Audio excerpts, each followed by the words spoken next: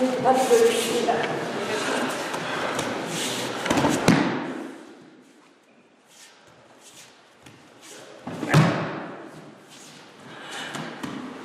Two things to keep in mind. Keep your hand in front of your own center. Don't be shoving it in front of your partner's center. Keep it in front of your own. Start and keep it in front of yourself and finish. Don't finish the technique like this. It's always in front of yourself. Start and finish. Okay? Recently I've been working a lot with Tomoleoni and trying some different things with it. So I'd like to do a little bit today.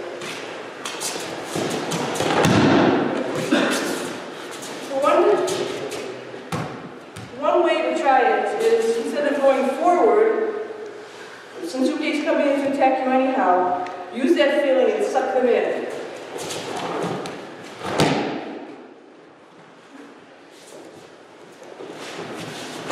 So using, we've all done this rowing exercise, this type of feeling, and then using your upper body to bring them here, so that they end up like this.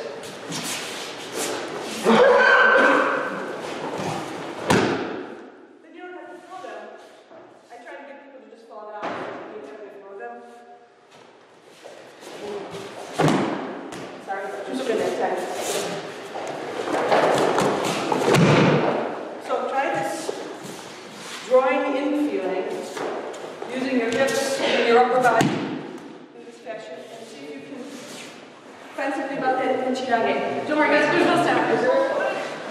On the left side, it's on this side, the left side of the body, coming up the hostile. So on this side, coming up the hostile on the right side.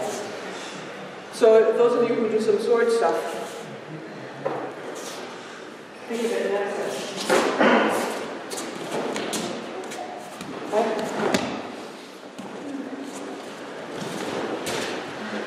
But we don't want to bring both hands up there completely because he's grabbing this one. Think about it, have that energy in your body.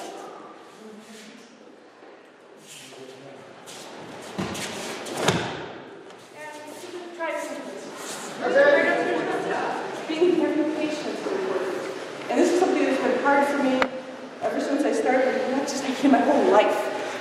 I'm a very impatient person. I don't want to hurry up and get things done and hurry up and finish things. So if I'm in a hurry to throw him, I don't give enough time for the technique to develop, to come to fullness. I need to wait for things to I don't know how else to say it, but to come to develop. I need to give it time. His own momentum, if I give him enough time, he's going to help me to do the technique. His own momentum is going to take him over if I guide him the right way. But he's basically wild. But if I interrupt that by wanting to hurry up and throw him, then it turns into a collision.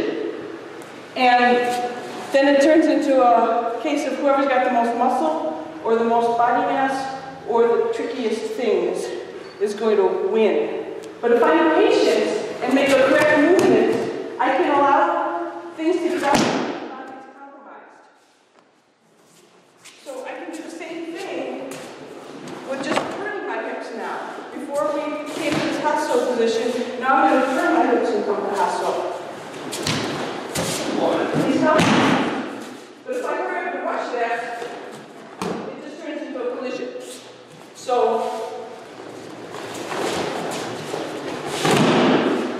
using your hips and allowing enough time to compromise things rather than, rushing through it.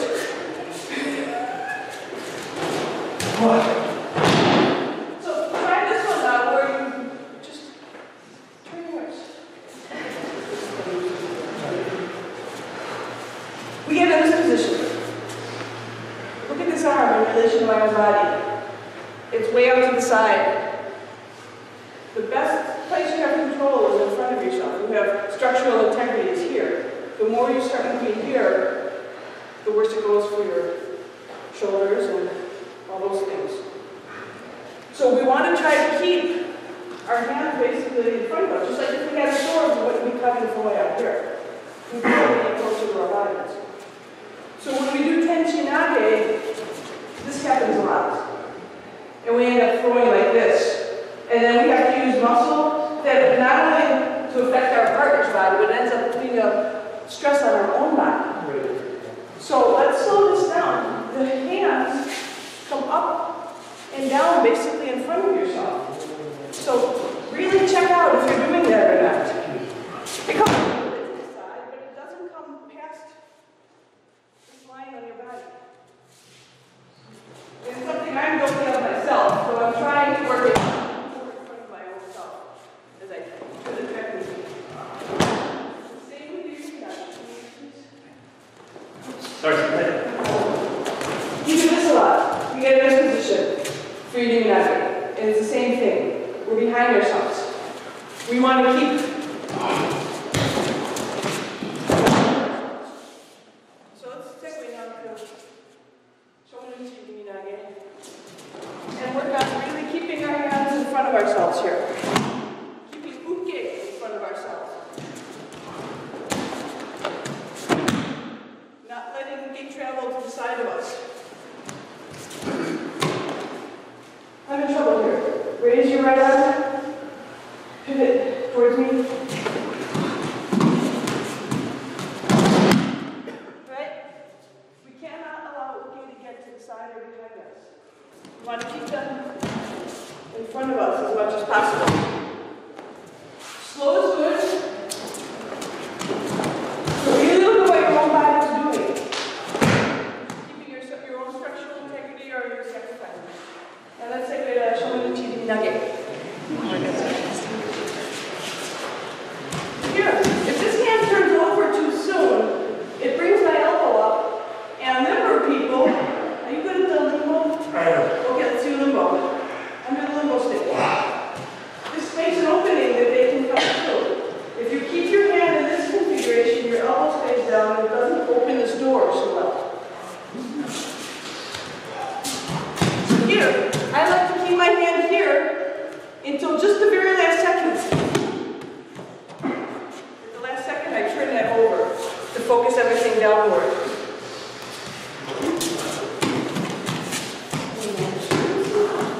So here, and then it helps. So I'm not a component of this because I'm a very gentle, nice person, but you also have this. Please move that hand for a second, Ed. You can do this if you want. Though I never do that, do I?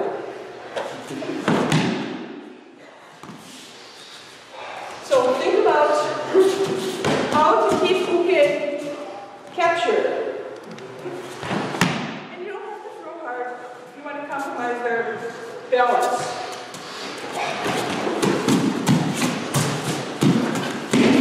So think about the use of this arm in the middle of this technique.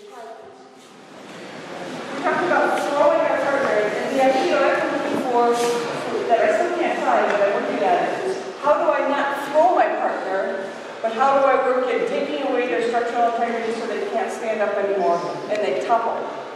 I spent a long time just throwing and throwing and throwing, and it's just muscle, and my body can't do that. I'm old and broken and weak. So I have to do something else. So one of the things is to just take their balance away and not let them get up again. So we were just doing from Hani Hadachi. So those of you with bad knees, please just stand up and do it regularly. But here, I don't have to throw him. I keep his body compacted and structurally compromised. And just don't let him get up anymore. And of course, if you're having an occasion not actually attacking you, it's not about putting in front of my head. It says, you can't do this. But you don't need to do this because nobody's attacking you. There must be an attack in order for Aikido to happen.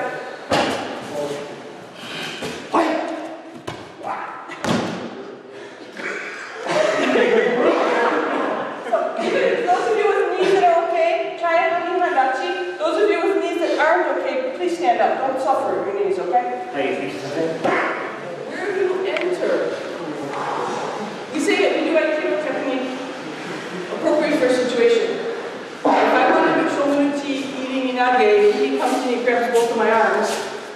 not do Shomunuchi Minagi, right?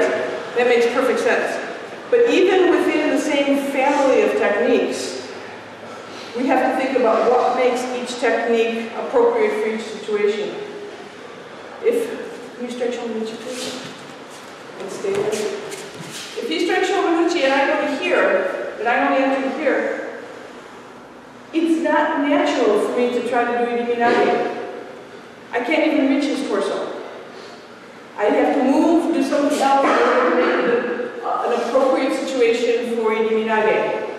This, however, is a very nice situation for... Yes! It's an appropriate situation for Konigaeshi. Likewise, if I enter this far, does it make sense to be doing Ikkyo Ura? No, it doesn't. I'm not in an appropriate position for Ikkyo Ura. So where we are in relation to our partner matters.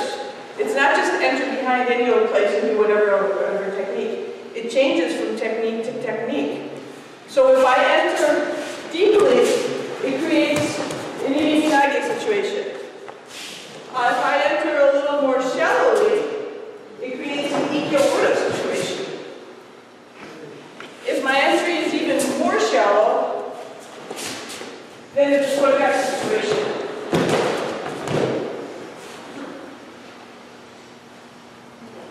So we can try all of these. So if you practice now with whoever you pair up with, Uke, striking, Shomunuchi, Nage, monitor how you're entering and make a plan for what technique you're going to execute based on where you choose to enter to. Based on the depth of your entry.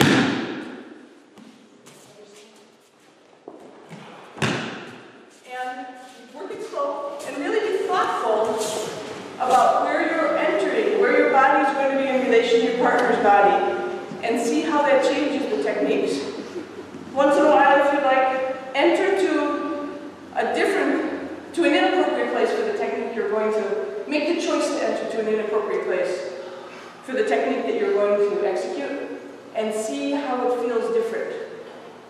And just feel that a little bit, okay? Thanks, do you experiment with that a little bit, with your local placement in regards to your partner and how that affects technique? I find it that fascinating. Because I spend so much time thinking about what my body's, I can't say that, because a lot of times I don't even think about what my body's doing. I'm just doing things blindly and stupidly. Trying to think about what my body's doing, but I have to remember it's always in relation to the other person. It can't be just in a vacuum, because we don't just do Aikido to ourselves, with ourselves. We can carry our own bodies, and how we take care of our own structural integrities by ourselves, but the technique occurs in relation to the other person. Another way we can look at this, Andy, can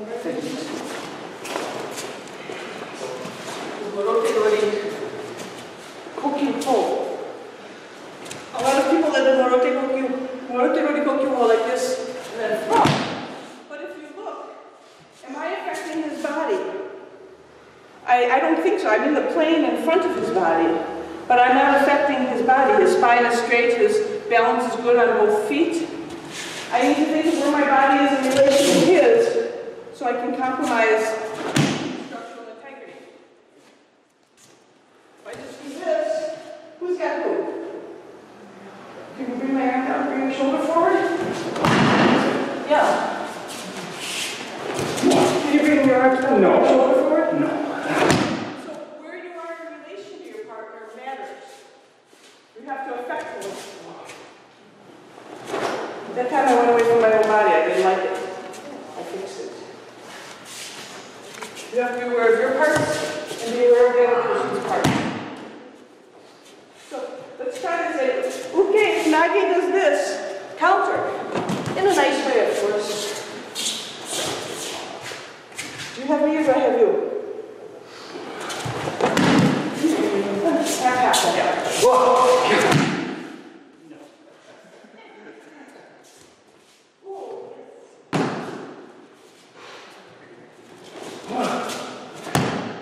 Doesn't have to be rough or rushed, it just needs to be effective. So look at that spatial relationship, please. So, I like Ukemi. I like Ukemi a lot. And I think that there's a lot to be learned about the Nage Waza side of things to the Ukemi Waza side of things. It's sort of like your hand. You can't separate really the one side from the other. You need them both to make a hand. So we have Nage and Uke. And together, we learn about these techniques. We do Katagego, so we're studying a predetermined series of movements and learning about the essence of these techniques and the situations where they would be appropriate. And we also have to think about them from an Uke perspective. We can't just think of how am I supposed to move as Nage to do Irimi Nage. We also have to think how am I supposed to move as Uke in order to create an attack situation that results in Irimi Nage being the appropriate response. So Uke's engagement, involvement, and presence is very, very important in training. So if I'm going to,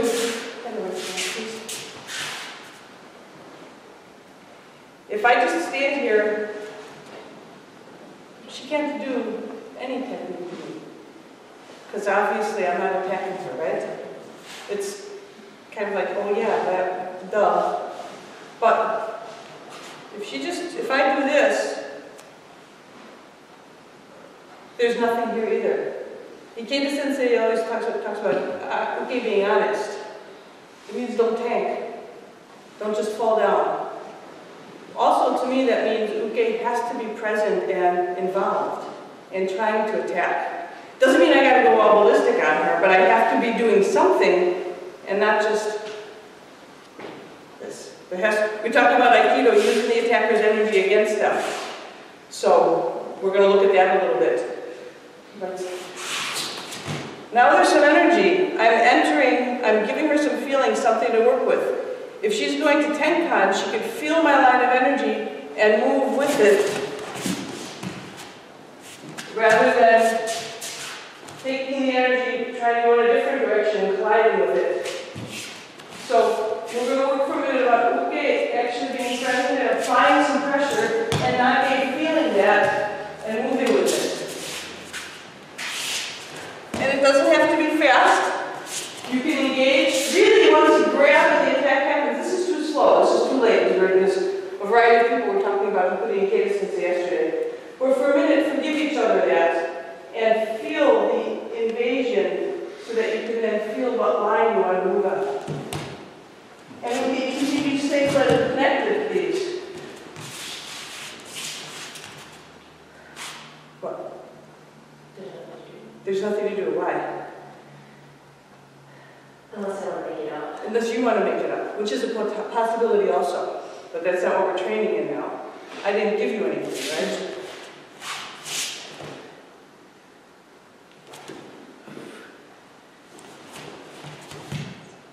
So, play that for a minute, please. Anybody? Any ideas? Nobody's got an idea. Sal? As they're coming in, you're trying to let them come through. Let them come through. So you're getting out of the way of this attack. It could be the same, it could be a punch. Getting out of the way, like Lee Sensei's wonderful class yesterday. Moving yourself off of the line of attack. So, and as Aikido Sensei was speaking of yesterday, you have a whole body. So, there's this too. Aikido we do with our whole body. It's Nage, like Sensei was talking about yesterday, and also as Uke. This sort of training gives me a big question mark. Because if I'm attacking, how many people have been in a fight? I knew it. Did the person who was fighting you only use one hand and go like this? No, they use everything. So we as attackers, providing an opportunity to train in these techniques in this martial arts, we need to use all of us. When you defended yourself, did you just use one hand? No, you used both hands. So this other hand is important to keep engaged and alive at the one aspect because it's my next attack. My other aspect, it's my defense. if she does something with her other hand or with her foot. You know, I get to defend myself with this. I also get to continue my attack.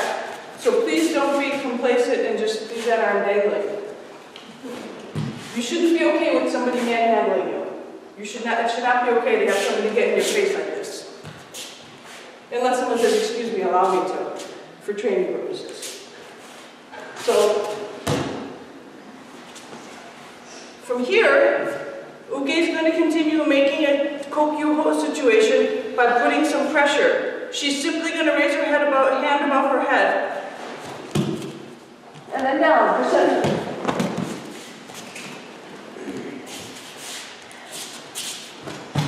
Here, I'm going to continue coming in and up. She raises up, and then down.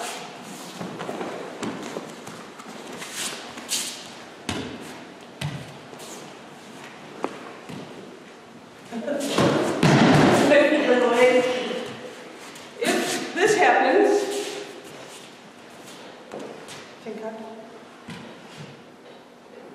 no reason to do Kokyu-ho. No attack, no presence, no involvement. It's because I'm continuing to come here.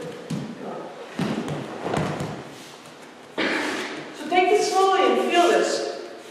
Feel the connection, feel the line, use it, continue through, continue, and try. So slow it down and actually feel every single nuance, every single millimeter of movement with your whole body, not just thinking about it in your head. But thinking about it in your head is important too. So don't move, just hurry up a minute.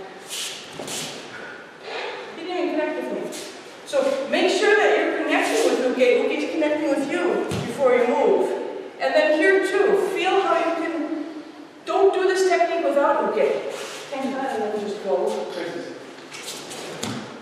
You did the technique without me. Let Uke commit themselves to continuing the attack. Keep your hand right over the head. From here, like you're putting a hat on. Let's see what that gets you. Wait for me. Don't go without me. Oh. So wait for Uke. Wait for Uke to commit themselves. Be involved with them. And really eke it out like this and feel what's happening and see if you can maybe get something to happen there.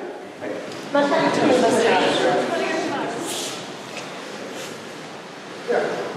I go to grab, and Andy is proactive about protecting himself, so he raises his arm up. And we end up in this sort of a situation.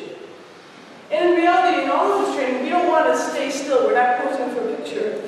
Hi. Well, it's video, so we don't have to show it. But let's make the agreement to be a little bit patient and wait a minute so we can feel if there's actually an attack there or not. And if there's not, ask your partner to give you some energy here. So, Andy, can you feel the line of power coming in? Take on this and drop.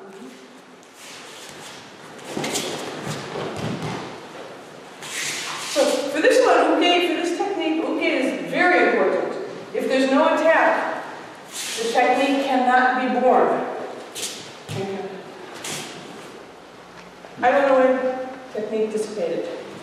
There has to be intent. And truly, we don't have to wait like this, but we're trying to help Uke to have the feeling of being present. So wait as long as you need to for Uke to become present.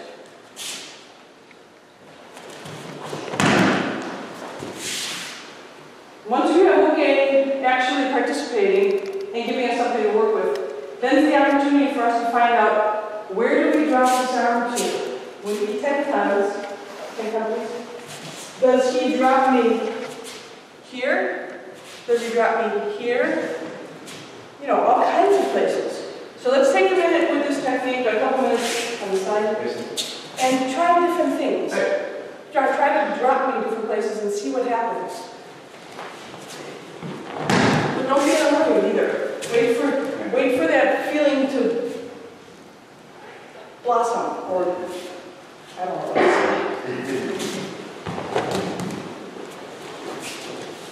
say. You try even things that you're not sure if they're going to work or not.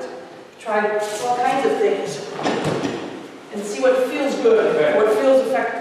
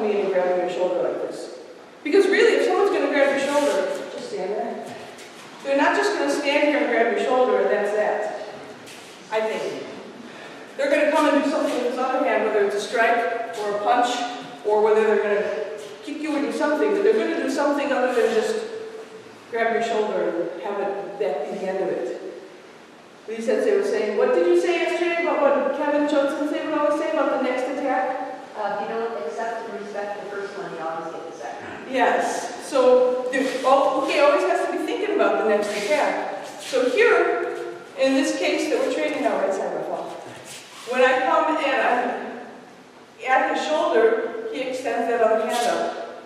Extends that other hand up.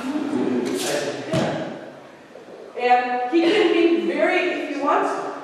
If he's got his wits about him and he's very proactive, he can even move his energy, move his body, or just his feeling forward a little bit as he extends this. And he can take my balance from doing this. Now, what does he have very nicely? Anybody? Yes. Oh, yeah. Continue.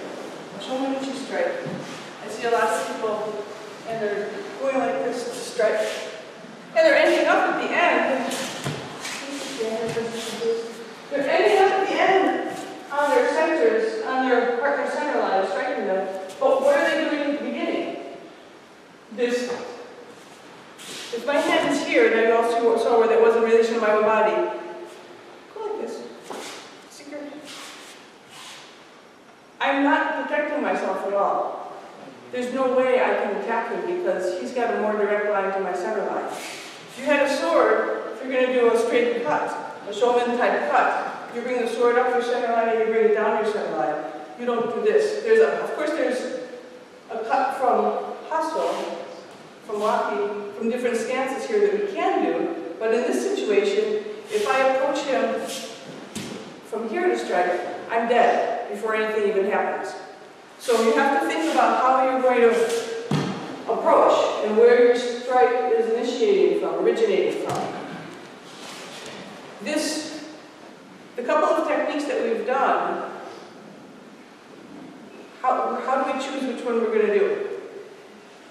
The grab, I'm attacking, and then I'm striking, he's protecting, / he's striking. If I'm stronger, we can say, more on top of it than he is, I get the upper hand, and he can do the tenkan to the kokyunage thing. If he's in a good place and manages to take my body over, then we have the ikkyo thing. So two different situations depending on how we end up in relationship to each other. So let's look at both of those. I still, as okay, have to give some input and intent. So which one is it? Now we set the situation then for who is going to be in charge. And there's a whole variety of techniques we can do, but let's just limit it to these two for now. Depending on who takes the initiative.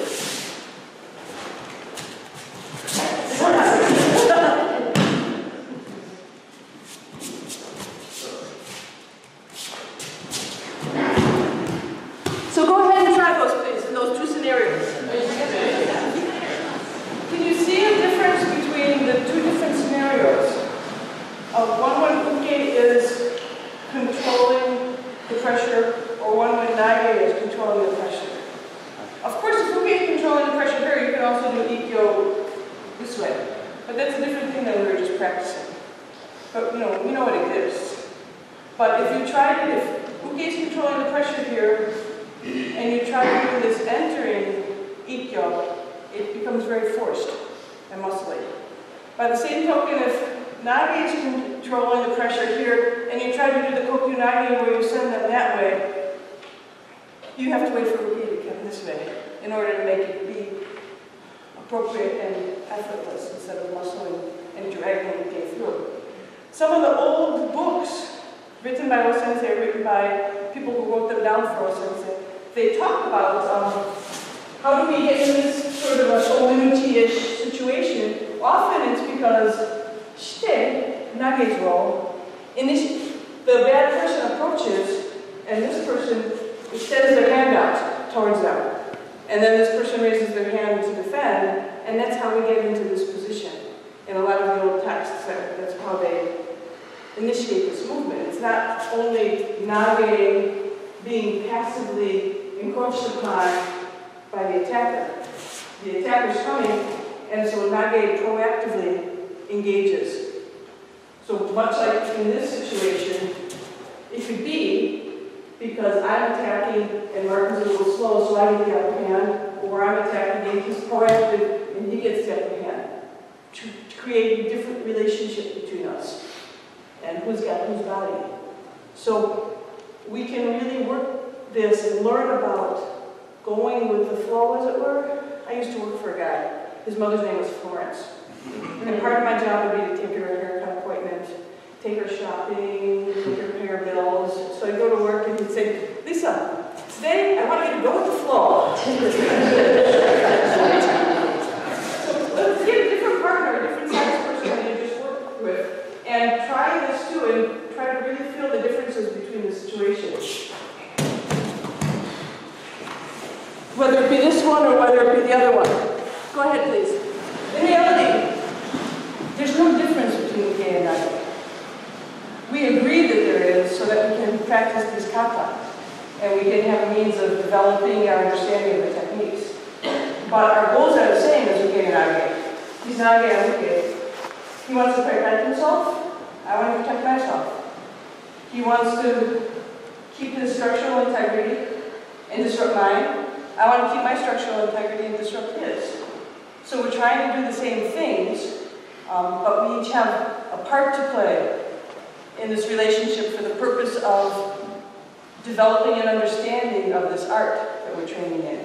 But if we do this compliment, if we get in this situation and it's neutral, what do? There's ways to elicit energy movement, to elicit movement of the body. I could apply some pressure, he could apply some pressure. I could recede, he could recede. All these different things, but it's the same for both of us. So in reality, there isn't really an uke and an age. There only is because we agree there is. So let's do something, take a couple minutes, do something that I find kind of fun but difficult. And we're not going to have an uke and age. We engage, and if there's an opening to take something and turn it into something, we'll do it. And if you can turn it over on the other person, we'll do it.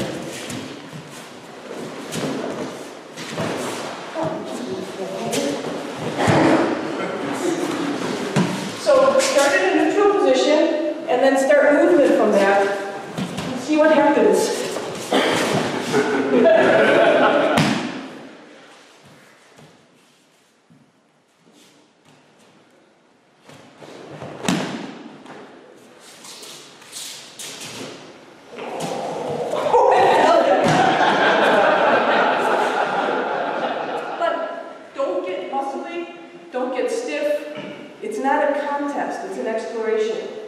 And see what you can find together about this.